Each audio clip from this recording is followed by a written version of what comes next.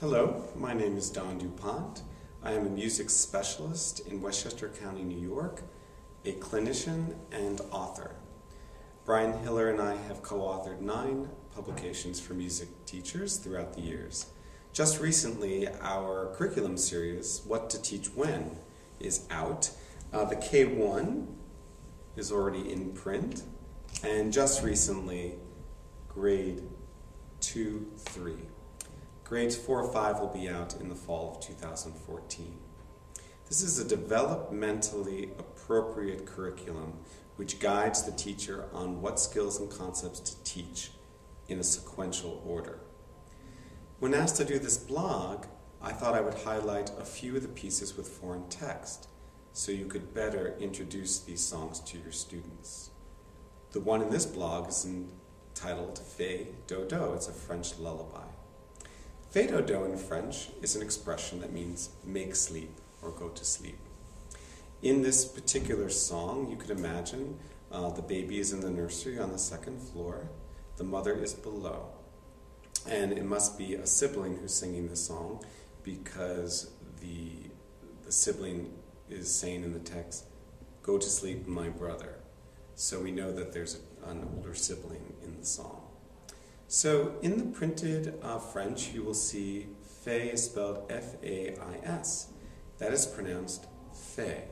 You do not pronounce the S. Dodo, D-O-D-O.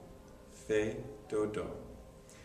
The baby who's falling asleep is a little boy, and his name is Colas. C-O-L-A-S. But you do not pronounce the S. Colas. So the older sibling is saying, "Go to sleep, my brother."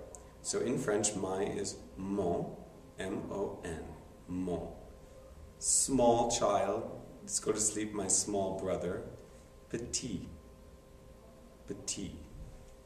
Brother is frère, mon petit frère. Then the text repeats, Fais Dodo. And the song finishes with the words, Mama is below. Mama spelled M-A-M-A-N, but don't pronounce the M. Mama. And then there are 2 short words in French, et, en. You kind of connect them, etant, etant.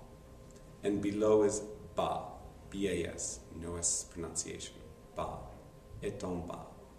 So take a listen to the entire song. It's in 3/4 time. Fais dodo, Colas mon petit frère. Fais dodo, Mama est en bas. And if you wanted to repeat the song in English, the words would be, "Go to sleep, my dear little brother. Go to sleep, Mama is below." I hope this helps, and I'll be back with another blog highlighting yet another piece in our curriculum, What to Teach When. Thank you.